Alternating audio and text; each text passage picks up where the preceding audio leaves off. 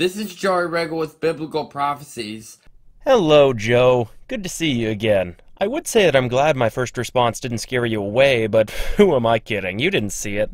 I'm happy to see, however, that out of the 1,000 views that you did get on your first video, thanks to Bible Flockbox, only 68 people have found your content and commentary enlightening, and one of those is me. I did leave a link to my first response video in the comments of this video, just to be sure that you saw it, and since you've since responded to other people's comments, I know you have, I hope you at least got something out of it. Either way, today, as I understand it, we're going to be learning about why all of my classes felt so empty on April 20th. So let's jump in.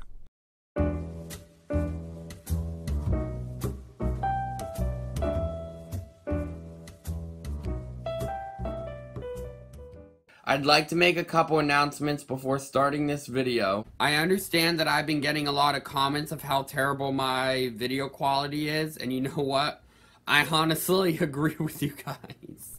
Honestly, it's really not that bad. Not for a beginner, at least, especially one who records their face from their very start of their time on YouTube. The main reason I don't is simply because with my current living situation, it would simply take too much effort. Either way, I do have some suggestions. I noticed in this video that you have fixed your audio transitions. I'm hoping you got that from my comment. But next I would try to stand a bit further back from the camera. If the audience can see more of your shoulders and chest, you would look a lot more appealing and approachable than what looks like a floating head for the most part right now. Otherwise, keep it up and you will naturally improve. But I found this new program called OBS Studio that I plan on using. I haven't figured out how it works yet, but my next video, Revelation Chapter 12 explanation, I plan on using OBS Studio for that. I look forward to it. Now, if you use marijuana for medical purposes, please keep following the instructions of your doctor.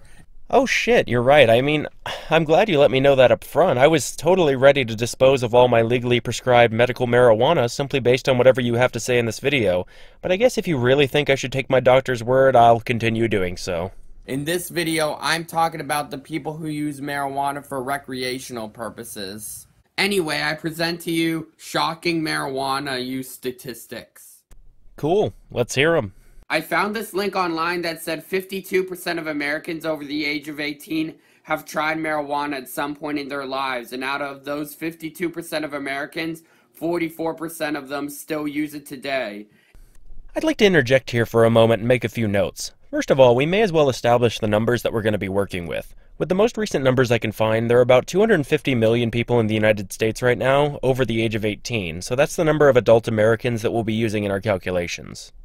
As we go forward, I'd like to make sure we keep in mind that the article that you're citing does not appear to take into account the percentage of those people surveyed that only use medical marijuana, nor does the article seem to even remotely be concerned by these statistics, especially considering how shocking you seem to think it is. And those are only the people who admitted it.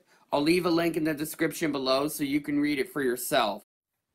And not just that, 65% of those marijuana users are parents, and marijuana users are more likely to be parents by 51%.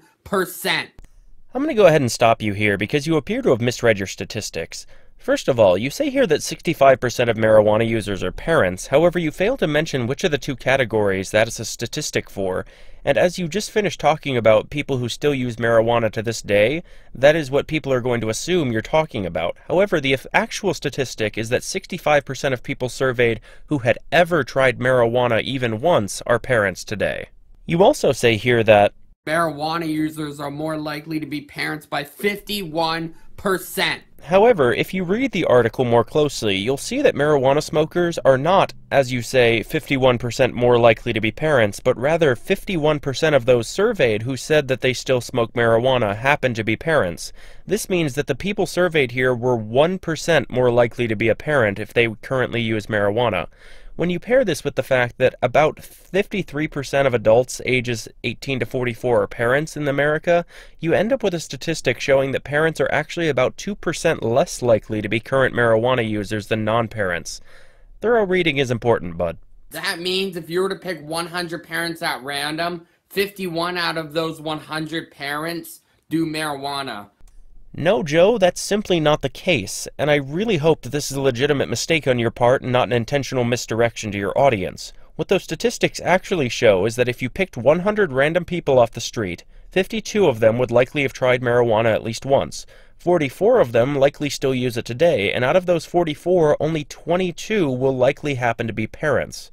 And if you were to, as you say, pull 100 random parents off the street, 52 of them will have likely tried marijuana at least once, and about 44 of them will likely still use it today. Generally, if a statistic sounds too good to be true and proving your point, it is, and you've just misunderstood it.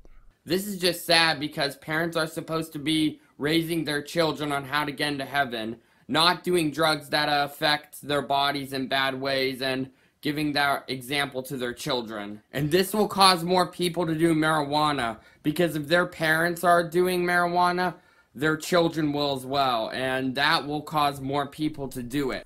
I have absolutely no idea where you pulled that statistic from. As it's not in the article that you provided, my best guess is that you pulled it straight out of your ass to fit your own presuppositions.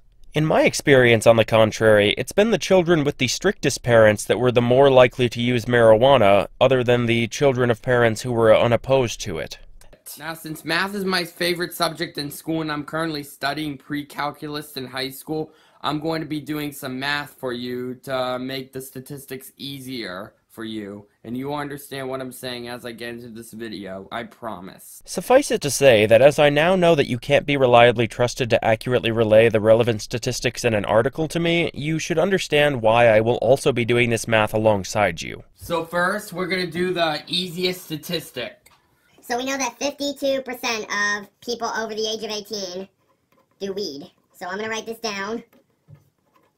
So the best way to show this is that 52 out of 100 do weed. So the best way to simplify this fraction, in fact the only way, is to find the biggest divisible number that goes into both the numerator and the denominator, which in this case is 4. So we're going to divide both numbers by 4. So 52 divided by 4, and that gives you 13 and 25. So what this basically means is if you were to pick 25 random people that were over the age of 18, 13 of those people would have tried weed at least once. So assuming that the study you found is unbiased and its results can be reliably extrapolated out to the rest of the country, that means that out of the 250 million adults in America, 130 million, or 52% of them, have smoked weed at some point in their life. That's just sad in my opinion. 44% of people who have tried marijuana still use it to this day. So we're going to do the same thing as we did before. 44 out of 100.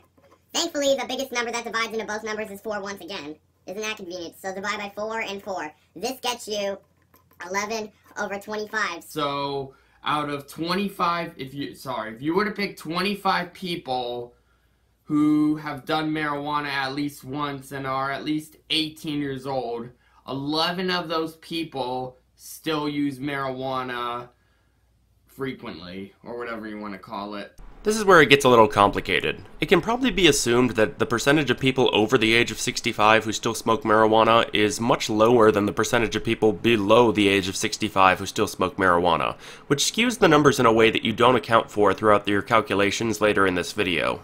As senior citizens make up about 20.7% of the entire adult population of the United States, in order for your calculations of actual numbers to be correct for your next statistic, you'll need to account for this distinction going forward. We'll go ahead and subtract 75% of these senior citizens, and assuming that most of them do not likely still use marijuana regularly. Now you can account for this in one of two possible ways.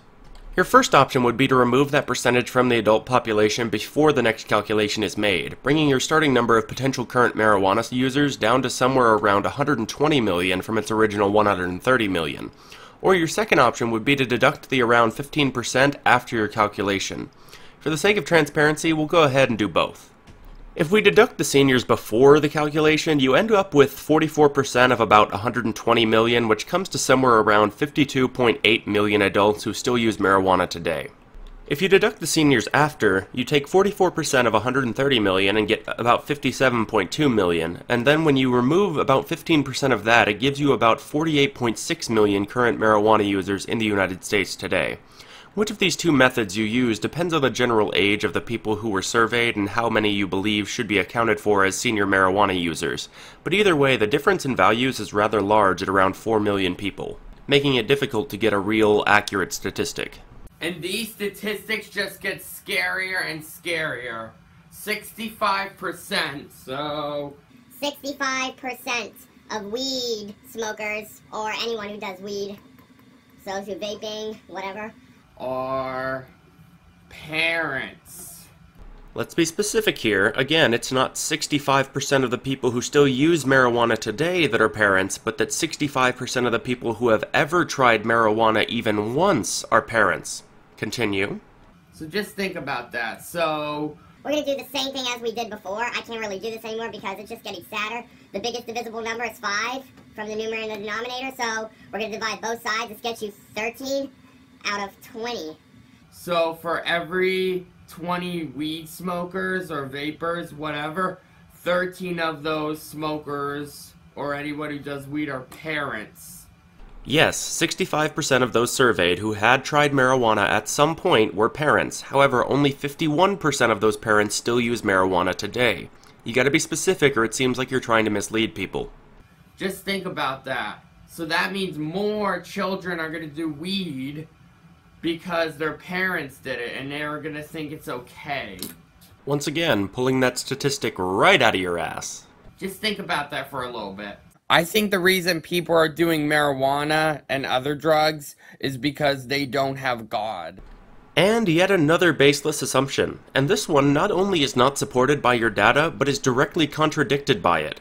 In the United States, about 62% of people identify as members of a church. This is a full 14% higher than the percentage of American adults based on your survey who have never smoked marijuana.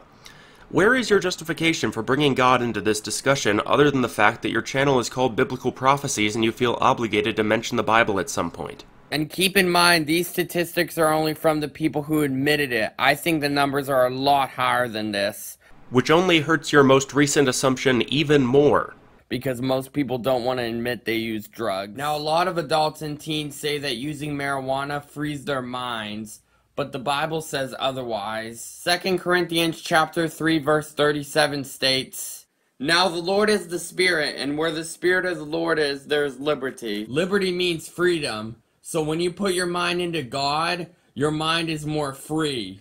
Even if your Bible had any merit whatsoever, its statement that God can free your mind does not necessarily mean that God is the only thing that can free one's mind.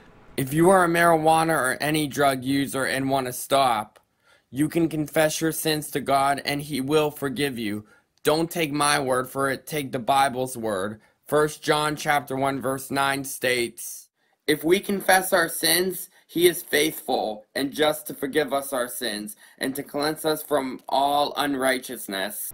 God's supposed willingness to forgive people's sins does not make it any easier for a drug addict to stop using drugs.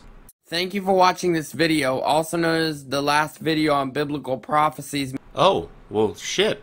That was a short-lived YouTube career. made with iMovie. Oh, got it. Cool. I'm always down for a higher quality video to debunk. Keep it up, but next time, try to at least keep your statistics straight. Anyway, that's it for his portion of this video, so let's quickly recap what he's so afraid of. Just for the sake of argument, let's assume that this study that he's using can be accurately extrapolated to the rest of the United States without error. So there are 250 million adults in the United States. Out of those 250 million, 52%, or about 130 million, have used marijuana at least once in their lifetime. As for people who still use marijuana actively today, that number is much lower, likely somewhere between 48 and 53 million people. This means that out of the entire adult population of the United States, the total percentage of people who still use marijuana regularly is somewhere between 19 and 21%. So about 20% of American adults use marijuana today. Does that sound high to you, or maybe low? Either way, let's think about it. If you think it's low, this is probably simply based on the horrified way that our friend at Biblical Prophecies read out the statistics, making it seem like a much higher percentage than it actually is. If it doesn't seem like that large of a percentage to you, then what is there to be worried about? If it seems like a massive group of people to you, however, you're left with yet another problem to consider. If you're so freaked out over the idea of people using marijuana and you think it's absolutely horrifying that 1 in 5 American adults use it today, I'd like you to look around. Is the sky falling? Are people everywhere dropping dead from marijuana overdose? You get served on a frequent basis by people at restaurants and other establishments that are noticeably under the influence? I'm going to assume you answered no to all of these questions, as most people are able to do, in which case I have to ask you, what's so bad about marijuana? If 1 in 5 American adults can function in society perfectly well while using marijuana on occasion or even frequently, then what are you so afraid of? Anyway, that's all for me in this video. If you enjoyed, be sure to leave a like down below and subscribe for future content if you haven't already. The next 2 months of the God Is Not Good merch store charity is going to be supporting the Human Rights Campaign, featuring some new designs themed around Pride Month being released very soon. If you'd like to support this amazing charity and the beautiful people it helps to protect, order a shirt soon to make sure you receive it before any potential Pride Month festivities. Either way, thank you all very much for watching, and as always, have a blessed day, fellow heathens.